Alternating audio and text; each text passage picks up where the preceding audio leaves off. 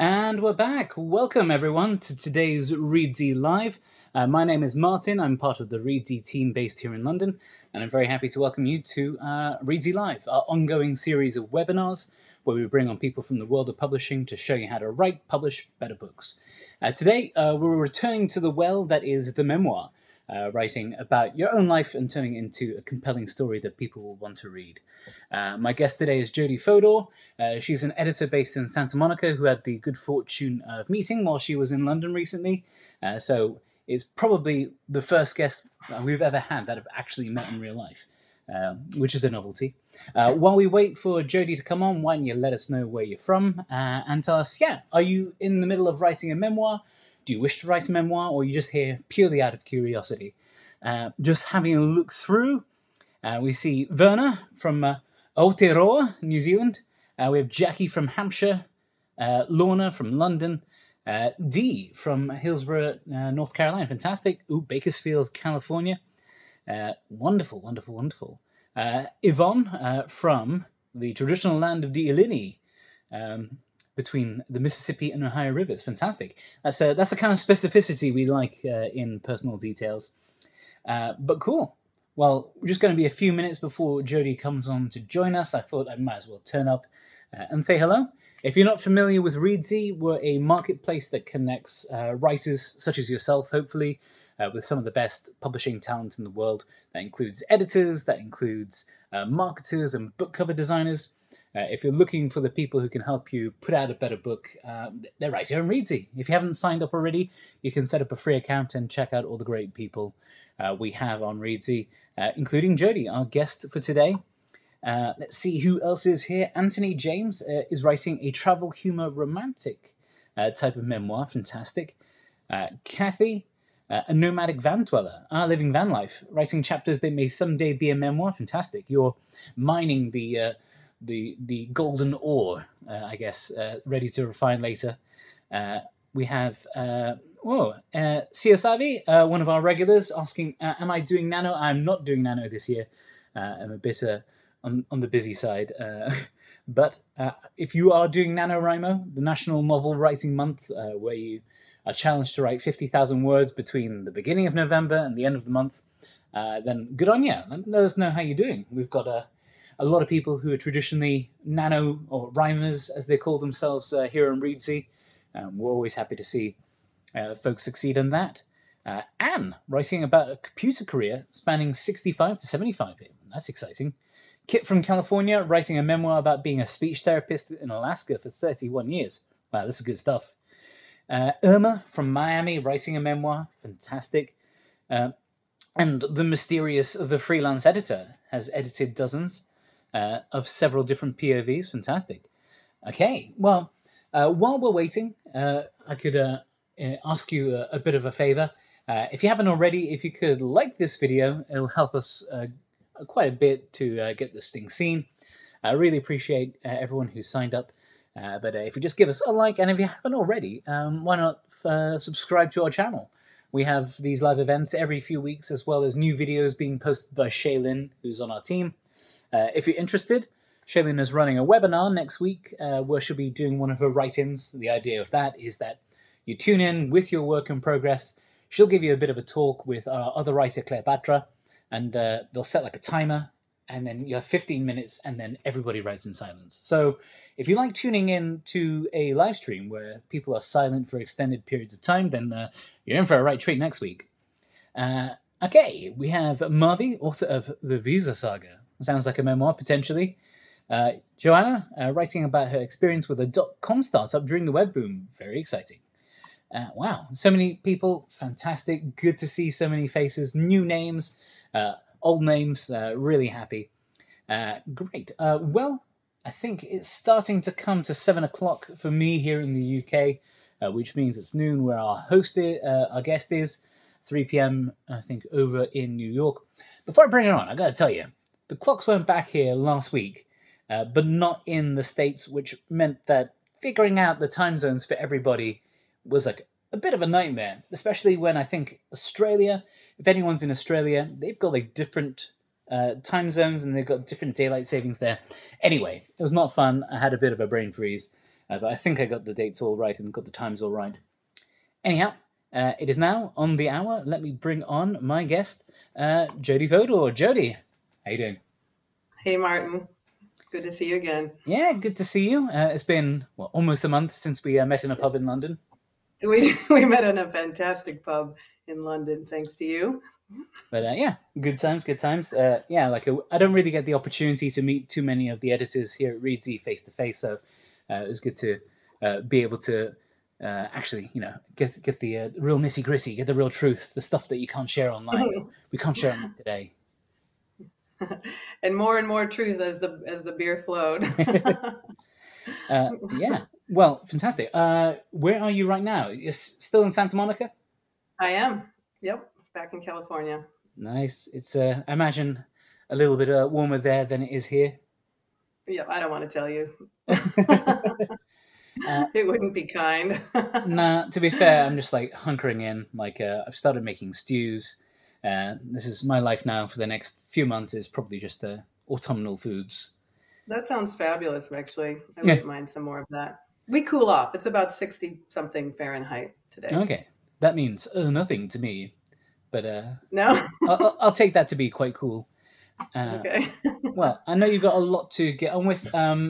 Actually, before we start, I'm not sure whether you plan to have it as part of your talk to give a bit of background about yourself. I could, or you could, whichever you Well, like. I'll let you sort of explain to folks, I guess, when we start. Might as well do it now. We're gonna probably wait a few minutes for everyone to actually properly roll in, so we can learn a bit about Jodi, her journey, what brings her to us today. Yes. I have been writing my whole adult life. I have an MFA in creative writing, and I started editing several years ago. It's a wonderful combination, writing and editing, coming at this craft from the point of a writer, a lifetime writer. So I work for Reedsy in memoir and fiction, nonfiction, business, psychology, self-help, all kinds of different genres. And I love to work with writers. I love to developmentally edit. I like to line edit. I do assessments as well. So bring it on. I'm interested right now in working with manuscripts that are somewhat along the way, not necessarily beginning stages. They've been, well workshopped, they've been maybe assessed, maybe they've been seen by other editors. So, not beginning stages, but things that are maybe intermediate and onward. But that's not always the case. Right now, that's what I'm looking for. So, All right. Yeah, that's my story. Cool. Before we start, is that a dog we hear in the background? Yeah, I'm just going to close this door. Hold on one second. I'm not saying that's a bad thing. I just hear the shaky collar sound and got a bit excited. Okay. Yep, that was someone who just came in to visit and then left. Nice. So Sounds good here, or they're leaving soon. super safe. Cool. In which case, I'll let you get on with it. If you need anything, I'll be here. Otherwise, I'll see you at the end for the Q&A. Okay, great. Hi, everyone. So yeah, I'm so happy to work with fellow writers. I think memoirists in particular, some of the bravest of the writers because of the very personal nature of the content. And, you're mining your personal business and you are sharing it with the world. And that takes courage. So bravo. I assume that I'm going to be talking to people who are interested in being published. So I'll speak on that level, although obviously the tips that I'll give today are good for those who are just writing on a more personal level, maybe just for the family or posterity. So what I'm going to talk about are tips, suggestions, not necessarily hard rules. Maybe some are rule adjacent. Now and then it'll be like, oh God, don't do that, whatever you do. But the more that you work in a genre and you learn some classic rules, you start to get more confident and you can see where you can twist and shift and break them. But I'm going to talk about some things that I've heard that publishers are looking for and that I've actually seen. I've talked to agents, publishers, people with literary agencies, and there are certain things that they just don't want to see in memoir.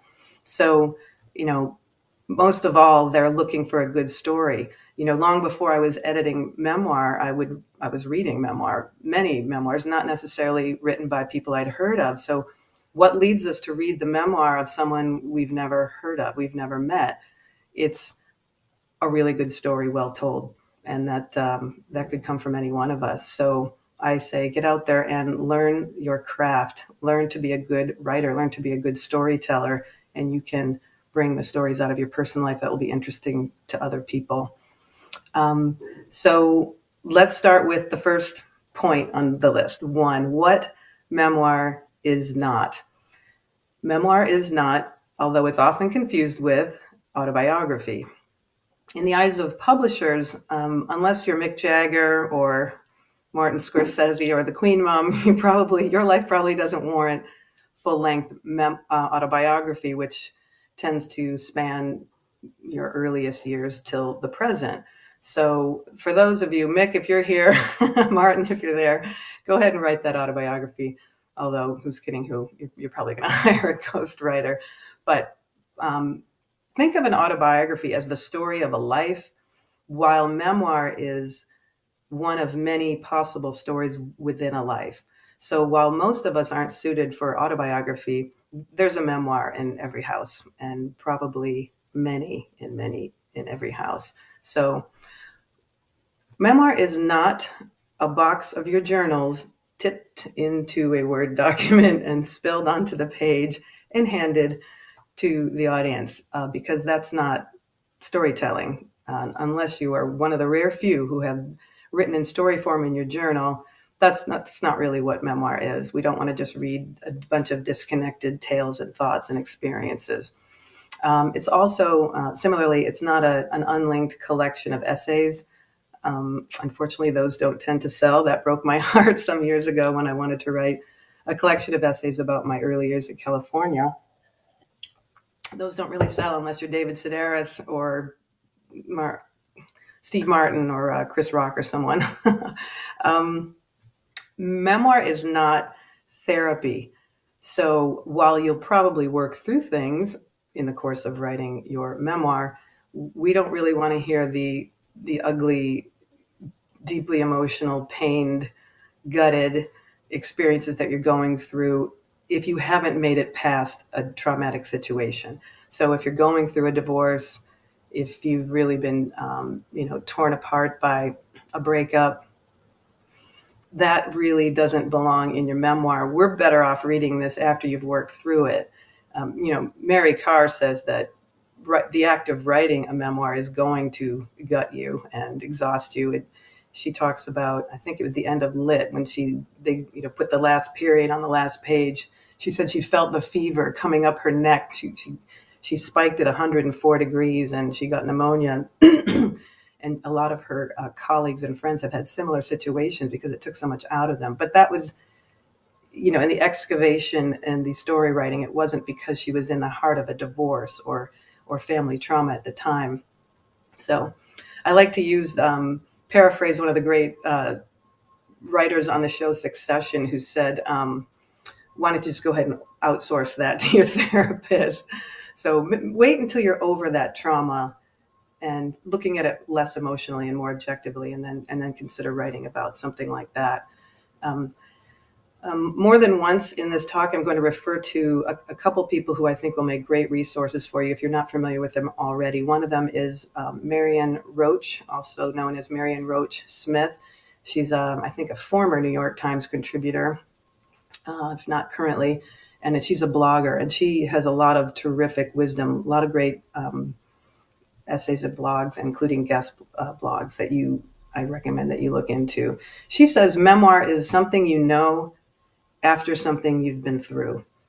So that's an interesting way to look at it. I think it's where you got to after that journey, and you're sharing that with us.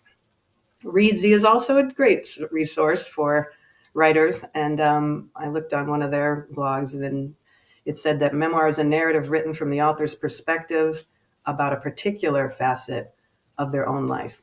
So you get the idea. It's not massive. It doesn't have to be massively spanning. it could be much more focused. Which leads me to point number 2, which is deciding the scope of this memoir. So to help frame and narrow the scope of your memoir and define the story in it, you could consider thinking like a fiction writer. Maybe you could craft a sentence that describes your story arc.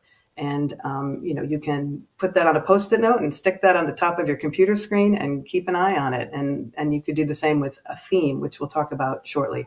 So a few I stole and or adapted from the internet of these possible sentences that might describe the overall idea of your memoir.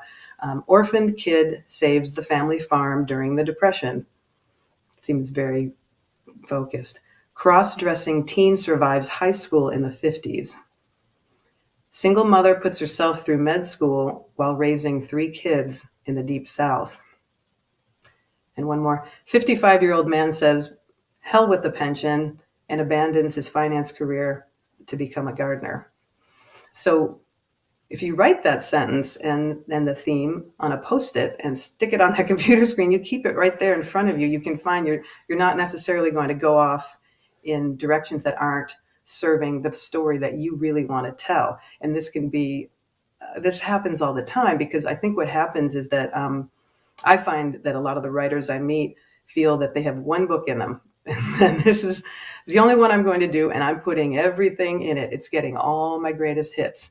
And to avoid that happening, you can narrow your focus early. And then all those other great stories from your life and all those brilliant things you think as you're going for walks, you can put those in a folder and save those for another piece. But you want to stay focused on the one you're working on now. I used to suggest something like this when I worked with a lot of high school and college students on essays. We would try to get the thesis statement early and put that right in front of them, so that when they found themselves writing off in other directions, they'd go right back to the thesis to remind themselves what the promise was of this essay. So as far as the scope goes, how much time of your life should your memoir cover? That, of course, depends on the story you want us to hear and the theme that supports that.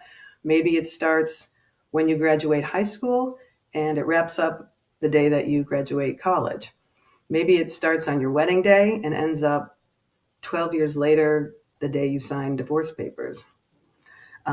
Maybe it covers the 12 weeks between when you decided to try out for the first play ever and ends on opening night when you are the lead. Maybe it's only 3 days. Maybe you were held hostage for 3 days, and that's the only time you want to cover in this memoir. So once you decide the story that you want to tell, it's going to more naturally tell you how long, from which years and which day to which day, which year to which year go into this manuscript. So, so what can help you define that, if you're really not sure, is you could talk to the people who know you, the people who lived through that with you, and ask them which aspects of that time jump out to them, which stories are most poignant. So you just want to be careful not to make it a data dump. You don't want to throw everything into it and try to tell your every story. You might have several memoirs to write. So my recommendation is always to choose the one that's really telling you it wants to be told, and start there and keep the other information out of it, maybe for a later book. Okay, so number 3, what is this story really about? Theme. I think I like to use an example of the movie Rocky when I explain this. If you asked a lot of people, what's Rocky about? They will tell you Rocky is about a fighter. He was washed up.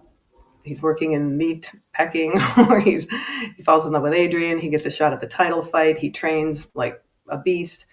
They would tell you the plot. They would tell you what can be seen on the screen.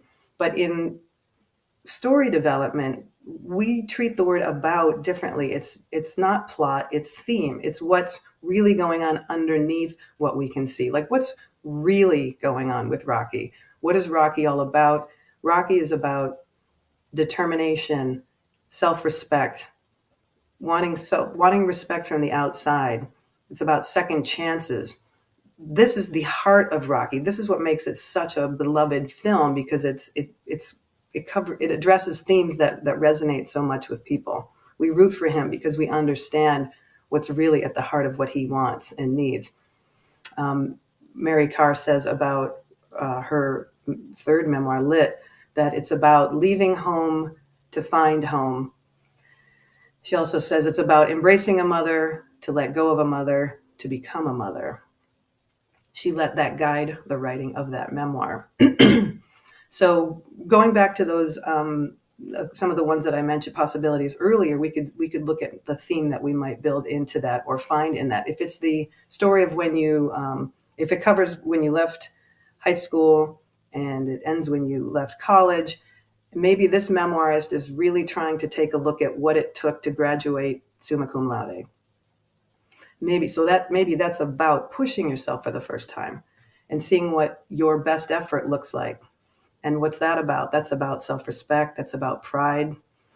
The one about the teenager in the 50s, say that this teenager who cross-dresses is trying to survive the 1950s in the United States in a high school. Maybe that the underlying about of that story is it's about learning to like who you see in the mirror. Maybe it's also about helping enlighten those who act like jerks out of their own discomfort. So you look for those deeper, more meaningful themes, and that can help you figure out what goes in this memoir, because you want the stories that feed the theme that you've chosen. The one about the 55-year-old who quits his career and becomes a gardener, that to me sounds like a story about taking risk, going after something you really want. And what's that about? That's about courage and staying power and determination and resisting other people's fear. Because when you want to make a big change, when you want to do something risky, often what you hear about is what scares other people about your idea. And to me, that's an interesting idea. And the one about the wedding day, starts on your wedding day and ends when you're getting a divorce. What's that story really about? Of course, it depends on who's writing it, but I'm throwing out possibilities. Maybe that's about living for yourself, not worrying about other people's expectations.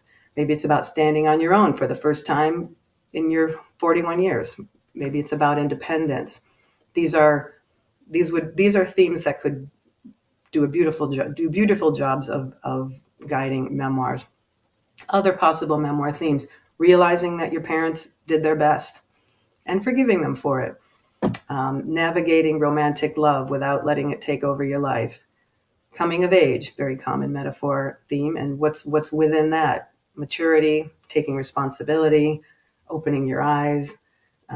You could write about accepting a change that you didn't really want and learning that you actually like it quite a bit.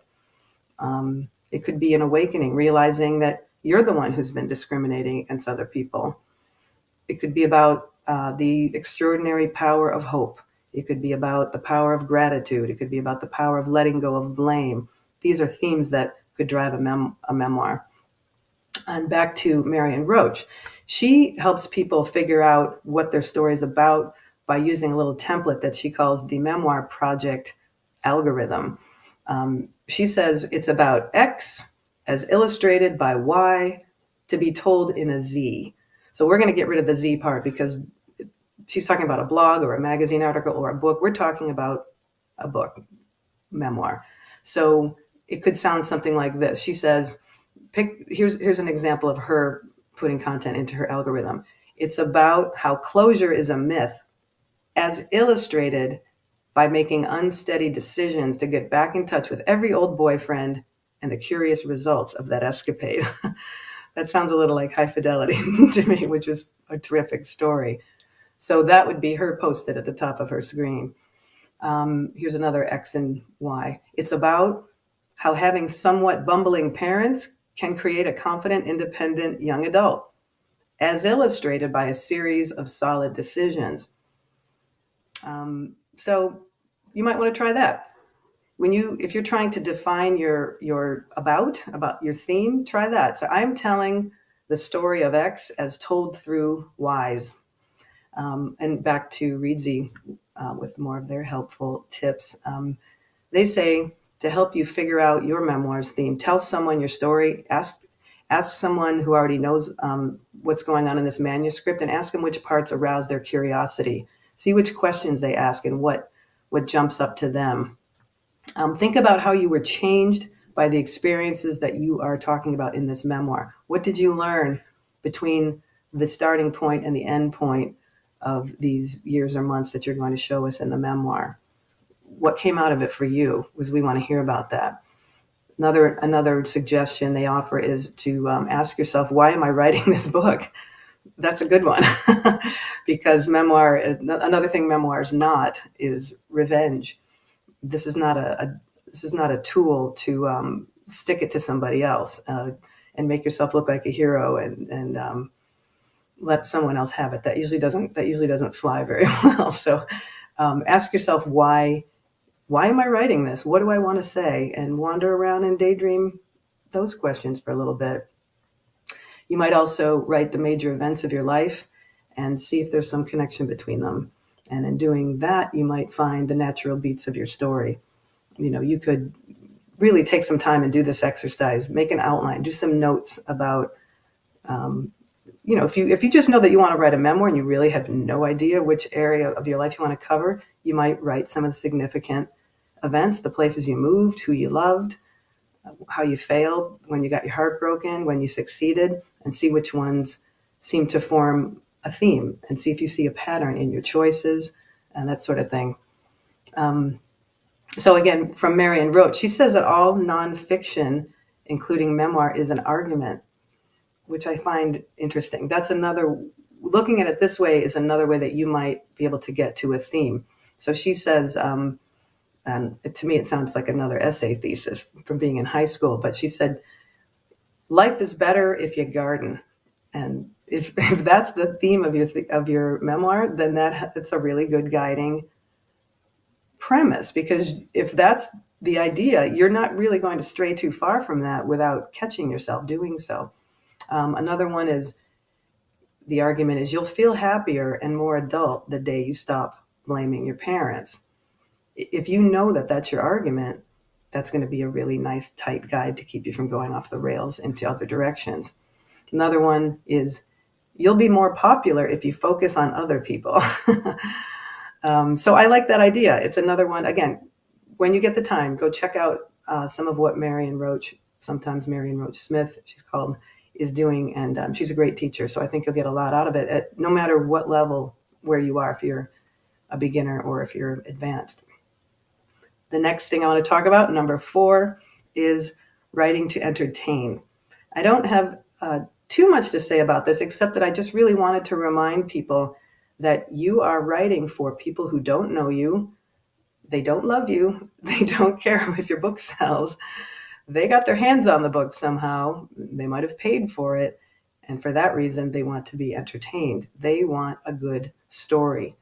So you always have to keep the reader in mind, which sounds really quite obvious, but I read manuscripts where I think the writer kind of forgot about the reader. They just go writing about things that are not particularly interesting to someone else. And sometimes that means you just went on too long about something, or you're including elements that just don't make for good storytelling. So remember, the reader isn't overtly saying this, but they're thinking, what's in this for me? I know people who will read a book all the way through, even if it's boring them senseless. I don't understand this at all. I have no patience. I think that the author owes you. You owe the author nothing. And when you are the author, you owe the reader. You must remember the audience. You can entertain your readers by making sure you stay true to your natural voice. Don't try to write like you're someone else. Don't try to write academically if you're writing a memoir. We want to hear you talk. And some people will ask, how do I know what my voice is? Well, first of all, let's hear your opinions.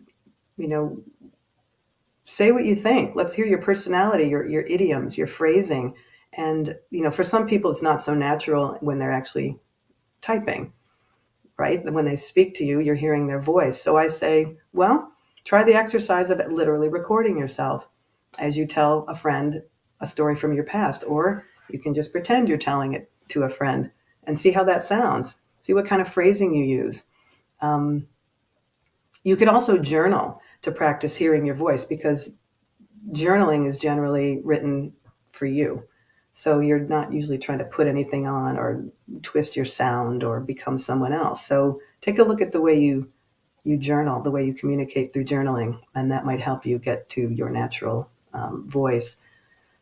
When you're entertaining in your writing, and memoir in particular, I say don't be afraid to be funny if you're funny. But if you're not a comedian, take it easy on the jokes. Actually, even if you are a comedian, I would take it easy on the jokes. It's not sitcom. You don't have to hit those beats and make me laugh every 8 seconds.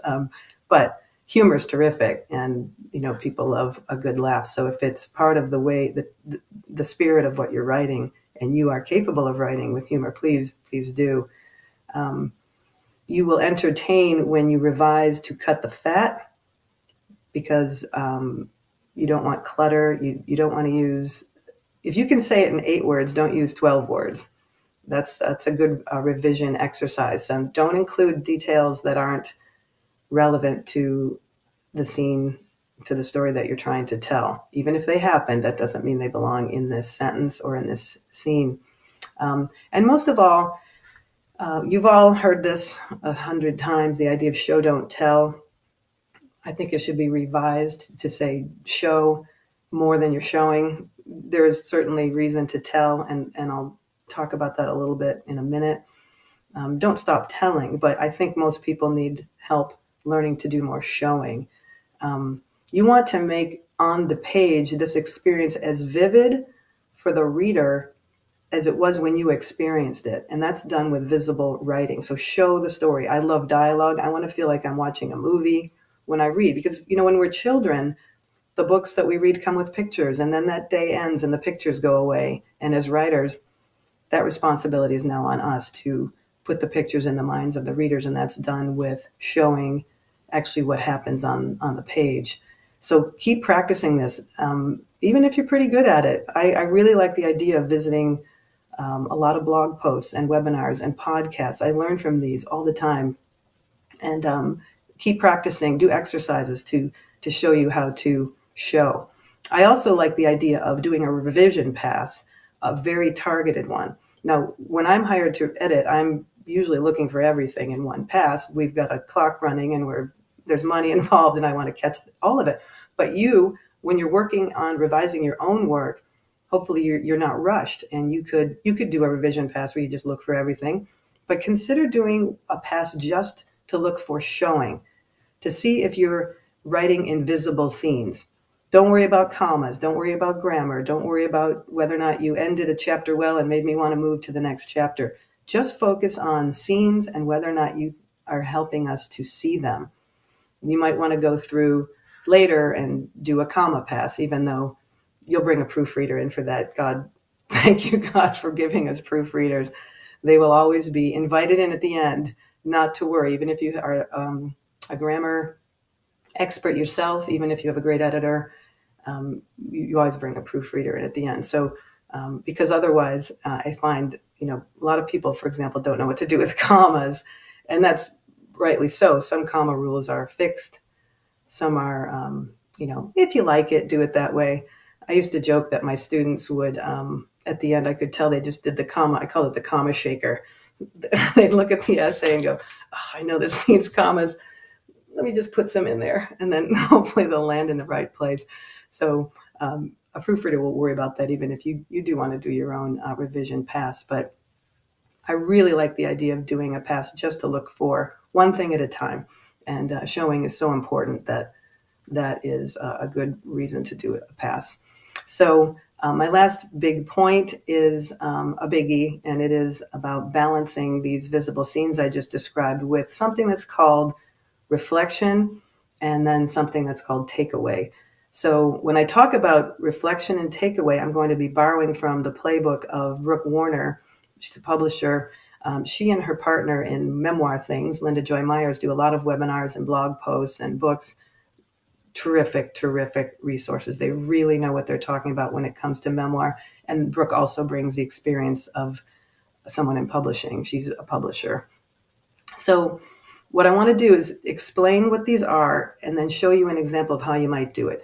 You know about visible scene. That's taking us back in time and showing us you on the playground, or you asking someone out, or you at your first job. You're putting us in that scene from the point of view of you back then. Then what Memoir wants is reflection. And that's where now and then, not all the time, doesn't have to follow every scene, where you as the current day adult look back on that visible scene that you just gave us, and you tell us what you know now, how you see it now. And it's an internal moment that you share with us about what something meant to you now that you can see it from this new vantage point.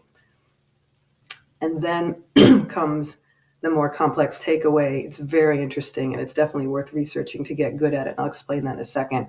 I wanted to give you an example of these three together. So here is a little visible scene that I'm then going to follow with a possible reflection based on that scene. So, all right. Here it goes.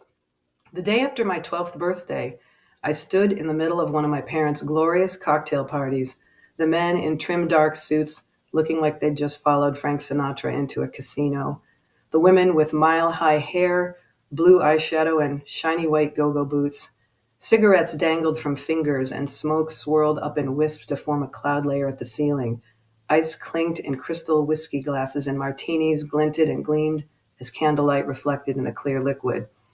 My father gestured for me to come out of my partial hiding spot near the doorway to the kitchen. I felt a rush at being summoned in the midst of all that grown-up glamour. I tipped my head back tall and strutted over to him, expecting him to ask me to fetch him a lighter. Or God, even wow, would he ask me to refill his drink right there in front of all those glamour people? But he leaned over and said, loud enough for others to hear, I just knew it, "Sweetheart, don't gawk from the edge of the party. It looks strange. Why don't you join the other kids in the basement?" Okay, so that's the scene. As a reader of Memoir, I can feel that girl's embarrassment. But imagine now if you, as the memoirist, talk about that scene without just jumping onto another scene. A reflection about that might sound something like this. I hated when he treated me like a little girl, and it happened all the time, no matter how grown up I tried to dress or speak or behave.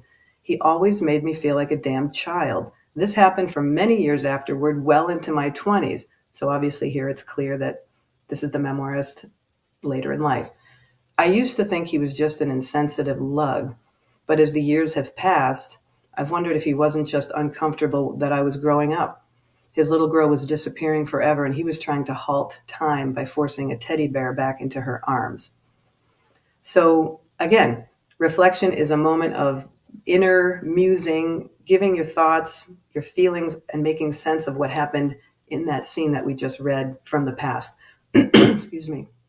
Now, takeaway. This language I don't hear much out there or read about on the internet, except mostly when I look at Brooke Warner and Linda Joy Meyer's content. They really have a handle on this terminology. Brooke refers to how the publishing industry is always asking, what's the takeaway? What's the takeaway? The salespeople, the marketing people, they all want to know. In this memoir, what's in it for the reader? That's really what they're going for. So you want to try to offer some of these to them. A takeaway is it's like a reflection, but it's a bigger observation. It's something that is deeper. It's maybe philosophical. It could be analytical. It explores a universal truth or the nature of things.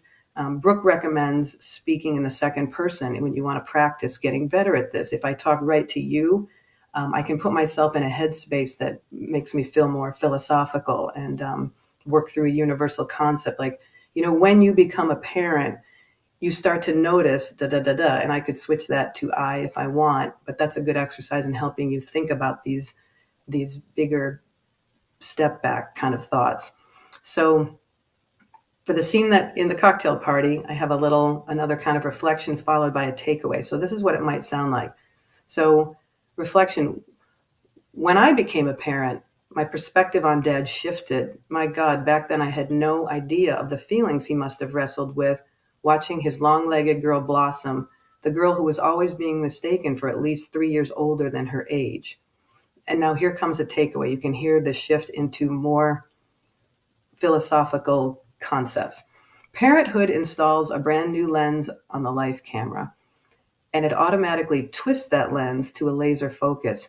You can now see crisp, clear edges around the thoughts of the boys who look longingly at your little girl. You become able to zoom right in on the suffering of your son when the neighborhood boys run off with the football and don't look back to ask him to join them. The shutter speed adjusts, bombarding you with crystal clear images of your child's every embarrassment, every slight, every joy, every hurt, every fear. You have a baby, and the lens points right into the eyes of that child and holds steady there for the rest of your life. So that's an example of what a takeaway could sound like. This passage creates a camera lens metaphor around the idea of the viewpoint of parenthood. Takeaway does not have to be metaphorical at all. I'm a huge fan of metaphor and writing, so I like it. It can be overdone, so be careful. But if you're not already good at metaphor, I would say that's really worth your time looking into some exercises to incorporate some of that into your writing. But again, takeaway isn't really it's not about metaphor, although it could be. It's your time to become a philosopher and an analyst of ideas and present those after a scene. And again, not every scene. This could become exhausting too, but look at the depth that it could add to your memoir if you do this. It's you digging deeper into something.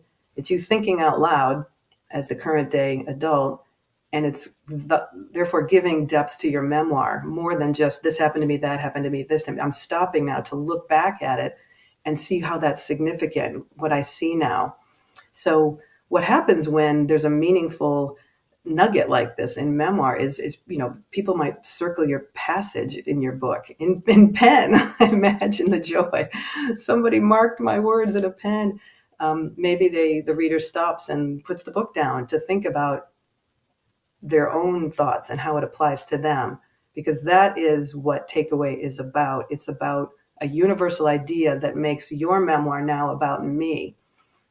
This is what publishers eat like candy. How does this person's memoir resonate with the reader in a way that when I'm finished with that book, I walk away thinking about my own life. Maybe you inspired me. Maybe you're making me look at things differently. That's memoir magic right there. And I just wanted to add something I was thinking about this morning. When I was thinking about takeaway, I was thinking, here's a device that might help and make things interesting if you want to take a run at this. You could quote someone else, someone famous. I was thinking about how one of my favorite Dylan Thomas quotations is, "Somebody's boring me. I think it's me." I've always loved that. And I thought, wow, you could say you were just writing a passage in your memoir about your boredom and or your child's boredom or something about boredom. You could step away, do a reflection from the current day memoirist. And then you could talk about, well, Dylan Thomas said this, and really, isn't that about the responsibility we have to entertain ourselves and da-da-da-da? You can use someone else's wise or inspiring words as a jumping off point.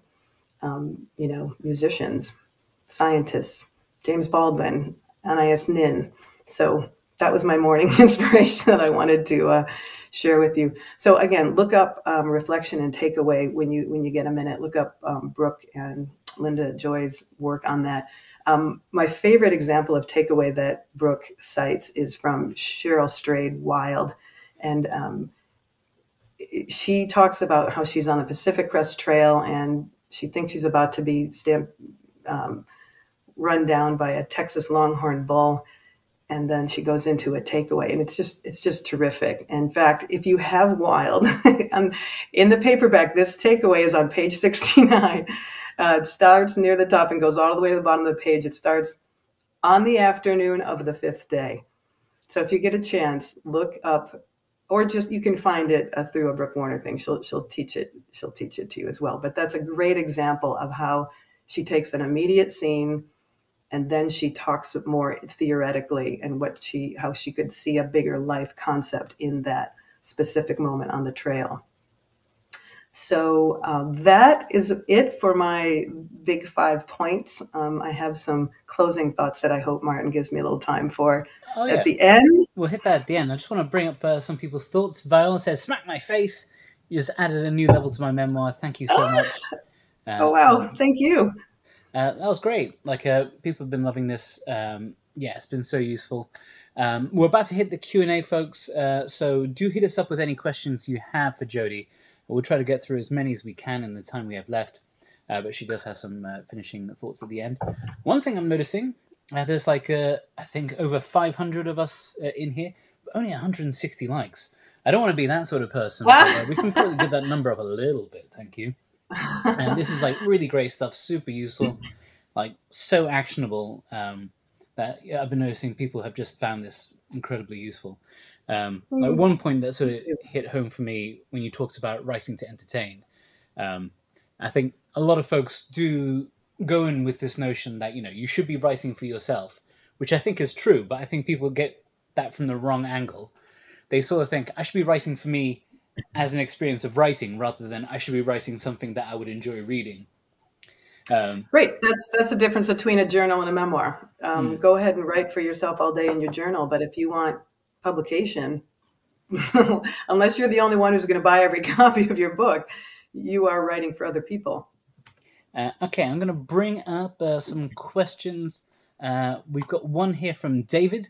I've written a fictional memoir, mainly based on some life stories, but elements of fiction. At what point does a novel based on real-life events... and then it trails off. I guess Hi, David. become a memoir, I guess. I have heard this question many times. I've heard this terminology before, fictional memoir, and some of us joke that it's really just a chicken out. I don't really want to say all this is true because I'm going to get really, people are going to rake me over the coals for all these truths that I'm told. So I'll just say that not all of it's true. My understanding is that memoir, well, no, this is the truth. Memoir is true. You're telling a true story. If, there are some, there are some memoirs that use some really interesting creative devices that might be seen as fictional. And I did offer this writer an example of this where some guy sort of, he imagines a dialogue that didn't really happen, but through the dialogue that he daydreamed, he works out some things that were true to him. And as long as you're honest with the reader that this is like a little fantasy moment that I'm presenting within my memoir, then it's still considered memoir. But memoir's true, and fiction is probably loaded with truth, right? We all know that fiction is based on somebody's experience and their journey. But if you want to write a mostly true story, but it's not going to be all true, then declare it as fiction and say it's been based on a true story or based on true events. And then you're being honest about it, because you don't want to go down the road of A Million Little Pieces and some of the other ones that just really diminish the genre by not being honest. Memoir is true. Okay, we've got a question here from Rita, asking about blueprinting a memoir. I guess when a lot of novelists, first-time novelists, they do turn to things like, I guess, the hero's journey, Save the Cat, that sort of thing. But I guess when you're dealing with a memoir, is there a way to start structuring it, I guess? Right. I like this question. For fiction and for memoir, I'm a big fan of outlining. I'm a big fan of other people outlining. I understand that it's not really a lot of fun. A lot of us just want to start typing that really great story that we just thought of. And sometimes that goes well for people, but sometimes I will read an entire manuscript that just got confusing, and I say, let's just go backward now and let's try to outline from the beginning. With memoir, I recommend sometimes a really loose, casual outline. I think a lot of us avoid outline because we think back to our days of essay writing and with a 1 and a 2 and an A and a B. But I really like the idea of limiting yourself through a blueprint or an outline. So why not, if you've come up with one of these stories or one of these themes that we talked about, or the scope, within that scope, why not outline, say, 10 or 15 major events that you want to put in the story, and then within that you could write about who does what in there and what happens. It's your own version of an outline, and that might be really helpful. You might just really save yourself from going off the rails.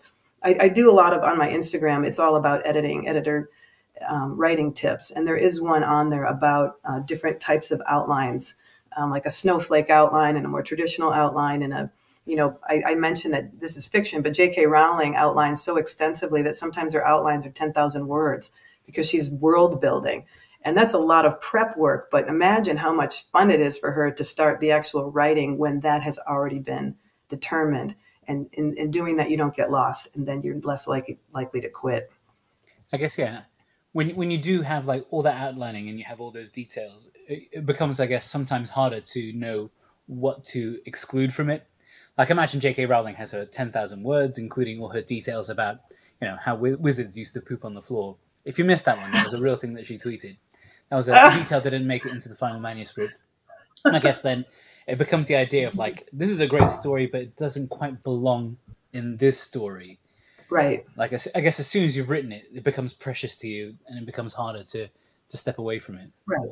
And some people don't like outlining because they think it's too constrictive, and oh gosh, now I'm going to stick to that outline and I won't be this free flowing writer. But the outline is just the starting point. It's your outline, and you can change it as you like, or ditch your initial idea, say, you know what, I want that out. But I like it as a guide. I've got a question here from Megan, who asks, what is your advice surrounding the legalities of writing about other people in your memoir? Do you need to get permission from every person? You know what? I like that question, and I thought it might show up, so I printed some thoughts about that. I suggest, the information I've gotten has, one of them was from a lawyer, but some of them was not from lawyers. But you're going to want to talk to a lawyer about this. But this blog that I found by someone named Chandler Bolt, not Chandler Bing, I thought this was interesting. One, only living people can sue you for defamation. So someone can't file a lawsuit in the interest of another person. That's good to know. And state cannot sue you. The best defense against defamation is truth, he says. It says that if someone was convicted of axe murder, you can call him an axe murder, but you're going to get in trouble when you say, I wouldn't be surprised if my next door neighbor were an axe murder. So make sure that your facts could hold up in court. That's one of them. Make sure that you're clear when something's an opinion or when you're stating it as fact. Mary Carr says she just lets the people in the story read it and give her their feedback. And it's funny because as I was researching this, I found that the men are the ones who tended to go, I don't care what anybody thinks about what I wrote, screw them. And the women were more sensitive to what their mother or brother or sibling might think. In fact, asking them for their input in that way might help you remember things that you had forgotten. Not that they're supposed to change the content, because this is your version of how things happen. But so no, you don't have to ask for permission, but it's always smart to change their names, change other identifying information, what they wear, where they lived. And some people even go as far as changing your name as the author. If you really want to let it rip, and if we don't know who you are, then you might be even safer. But the publisher's not going to save you on this. I'm pretty sure that when you publish a memoir, you've signed something that says, if this thing goes to court, it's on you, because you wrote things that are lawsuit worthy. So err on the side of caution, and then also put a disclaimer in the manuscript right at the beginning, perhaps saying that memories are imperfect and you are recalling this to the best of your ability. Yeah. Like, when it comes down to it, like, I found the most compelling memoirs are the ones where people are able to reflect on their own experiences and their own behaviors. Like, treating a memoir as a personal burn book of, like, finally, this person will see, like, everyone will see, like, right. how poorly I've been treated by this person. Yeah, that's pretty thinly veiled. That doesn't usually go over very well. Cool. I'm just having a look at some of the questions here. Sorry, just give me a second. I can give you one that I heard. Oh, yeah. I don't know if it's in there, but I hear this one all the time. People ask, how am I supposed to write dialogue if memoir is about truth and authenticity, and you want dialogue in this thing? And boy, I really do. I love dialogue. How am I supposed to honestly represent a conversation from 15 years ago or 15 days ago? So the answer to that is that in memoir, it's the spirit of the conversation that you are bringing back. Obviously, unless you walked around with a recording device, you are not going to remember those conversations. So it's assumed that when I read a conversation that you wrote, that I leave that scene feeling that I really got the spirit of the conversation and the essence of what each one of you, the tone and what you two were saying overall, not exact dialogue. Cool. Some people have been asking about the resources that Jodi's mentioned. If you've signed up through Eventbrite, you'll get an email later in the week with a link to the transcript. We'll get a transcript of a talk made, which will have everything listed with links and whatnot, so you have that. I've also just dropped it in the comments in the live chat. I'll pin it to the top so you know where the link is. We're going to have the transcript there, so don't worry, you haven't missed anything. You can get all that stuff there later. Give me a second. I found a good question here from Margareta. As a ghostwriter for my mother, is it legit to write about her version of her life? My siblings don't think so, and some even do not want me to continue. So I guess, like, can you write someone else's memoir? Sure. Ghostwriters do it all the time. In fact, if you're reading a book by someone famous, it was probably written by someone else. That's what ghostwriters make their living doing. I mean, some aren't doing memoir, but autobiography, memoir, all kinds of things. So you certainly can. The trick there is writing in her voice. And that's why the memoir ghostwriters are very, very well paid, as are the editors of memoir. So yeah, sure. I don't know if you're saying that that your mother's around to comment on this. That is a much more sensitive issue, and I guess I wouldn't be surprised that some siblings would waffle at that. Although I guess the distinction is, like, if you are truly being a ghostwriter, then your mother would have approval over everything that's written, I guess. Right. If you're basically writing a version of what you believe is the truth without necessarily your mother's approval. Right. So it's not, if they're writing in the voice of the mother, that's more like memoir, but you could also write, a narrative nonfiction piece about your family or about your mother. And I've also seen, duplicate or dual narratives where a mother and a daughter will both speak in the memoir. So they share their 2 points of view come out within the one book. Got a question here from Mysterious MM. The main substance of my memoir happens during 1 year in my 20s, but I have several childhood stories that are relevant. Are those better told through flashback, or can I begin a book with them? So I guess, does everything have to be sequential? Great. I like that question. In fact, that is another thing I wanted to bring up if we're going to have time. Yeah, flashback is a device that I like in memoir and in fiction when it's really serving the piece. So don't feel that you need to put some flashback in because you know how to write flashback and a book should have flashback. You could write chronologically and it might just roll out beautifully that way. That's not to say that there won't be flashbacks within the chronology, but I wanted to point out the difference between flashback and something that's called recollection. In fact, I wrote this one out too in case this question came up. So if you use flashback, make sure that you think there is reason to take us out of the momentum of the present scene that you have been rolling us along with. We're with you and we're going forward, and now you're stopping us and taking us back in time. So make sure that is warranted. If it is, a flashback is an interruption that takes us back to a visible scene. You might also just instead offer a recollection, which is where the character just stops and pauses and remembers something. They might do similar jobs, but a recollection is less intrusive. Let me give you a quick example of what those might sound like. A flashback example: John stared down the familiar street of his childhood and thought about how terribly he'd treated the boy who lived 2 doors away. When the boy had moved into the neighborhood, John watched for hours from his window as the muscular men emptied the moving vans of chairs and tables. The new boy busied himself in the front yard, quietly staging battles between 2 plastic dinosaurs. Irritated, John marched over to the new boy and huffed, nobody wanted the Murphys to move. This is their house. They built it. The boy looked up, not letting go of either dinosaur. So that's flashback. We've been out of the present, now we're in the past. If this were to be presented just as a recollection, a little pause, John stays in the present and recalls what a jerk he was.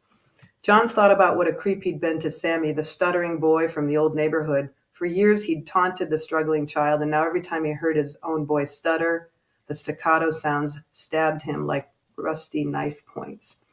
In that case, we don't leave the scene that we're in. He just stops and has a thought. So they both work, but they both do different jobs. You can also show in dialogue things that happened in the past without interrupting the current scene, right? You could just have two characters say, God, do you remember the time we went to Maui and blah, blah, blah? And you could fill in the story that way. But don't be afraid to use flashback. Just make sure that it's warranted, because you are stopping the current forward-moving action when you do that.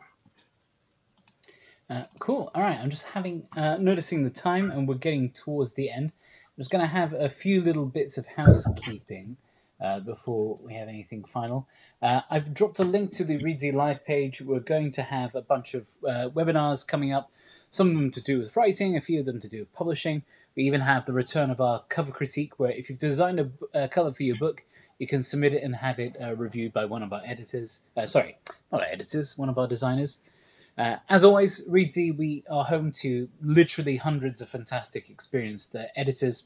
If you do need help with your memoir, whether it's at a fairly early stage or somewhere more advanced, then you might get someone like Jodi to help you bring it to life and move it along. Just go to reedsy.com, sign up for a free account, and you can see all the great people we have there. As I mentioned, we will be having a transcript of this put up on the blog. That's blog.reedsy.com/live. I've posted it in the comments there. You can come back to it next week, and they'll have all the resources and posts and authors that Jodi has spoken about today. But this has been absolutely fantastic. We have lovely comments. Thank you so much, Jodi. Thank you for that. No, that's Sonia Dwelling. We have Dr. Sandra, very useful and I imagine clear. Laura says, thank you, Jodi. Thank you. This has been really, really fantastic. So before we go, I know you have a couple of final thoughts. I do. How much time do I have? Well, people, if you're tired, you can go home now. But we can spend as much time. Okay, it's not going to go on too long. But I just kept writing things that I wanted to leave with. Some of my closing advice for memoir writers: one, start small. And just write a scene. Write about a date that you were on, or a lecture you attended, or an experience in a classroom, and practice the craft this way, because it's so interesting to me how many people will jump into long form fiction or memoir, and they haven't really practiced the craft of writing. Maybe they took a writing class, or they did well in creative writing, but they haven't really practiced. So I'll say, great, you're writing memoir. Have you written short stories? Have you written dialogue? And they sometimes have done nothing. They've not written, not so much as a scene or an exercise. And to me, that's like saying you're going to go ahead and be the head caterer of the governor's ball. You're just not going to throw any dinner parties in advance of that. You're going to skip right over it. So practice and start small. Number two, I think just walk around and daydream about your past. And listen for the core story that wants you to let it out. Sometimes it'll present itself to you if you give it a chance in enough quiet. One that we just talked about was the outline. I really do like the idea of giving an outline a chance, and jot which tales you think you'd like to put in a story form, and see if they belong together, and see if they present a theme to you. Practice showing. And again, even if you consider yourself an advanced writer, practice your craft. Take a scene and see if you can show. And if you already are showing, see if you can show even more precisely with better detail and metaphor and other visibles. I want to see the details in there that make me feel like I know these people, that I can see these places. And then watch for where you can insert those reflections and those takeaways, because then your memoir is going to resonate with someone else, with the reader. And that's when it's going to hit them in the heart. Books sell because people tell other people about them. Word of mouth is my understanding. That's the number one way to get yourself a bestseller. So when you make your memoir resonate with other people, they're going to tell each other about it. Couple more things. Don't marry yourself to the idea of getting a traditional book deal. The odds are not good that you will get one. And Even if you do, it might not be the walk in the park that you might have fantasized. Hybrid publishing is a terrific option that leans on traditional publishing, but you have more control and you also get to keep more profit. So look into some of the hybrid publishers. And of course, there's also self-publishing. So I know a lot of writers really love that idea that you'll get that pedigree of a traditional book deal, and you might, but if you don't, there are so many other options available. And one of the wonderful things about hybrid publishers is they don't tend to be so concerned about your platform. Traditional publishers want to know, how big are you already? How many followers do you have? How famous are you? How many articles have you written? Who already knows you? And have you done their job for them? And that's a lot of pressure. What if you're just a great writer? What if you have a magnificent story and you haven't been self-promoting? It's just, it turns my stomach, the idea that we all have to make ourselves famous to be considered seriously by an industry. So keep in mind that you might not have to go that way. Another point that I want to make is go into all this with your eyes open. Learn about the process of getting a manuscript from starting point to book. Look at the blog posts of agents and editors. Jane Friedman is one who writes blogs, and she also hosts guest bloggers. Learn how those things work so that you don't get in front of an agent or someone in publishing and just look like a lamb. You don't want that look on your face like when people told you how hot dogs are made. You should already know when you go into the meeting so that you can ask higher level questions. So again, Jane Friedman, Brooke Warner, Marion Roach, great resources.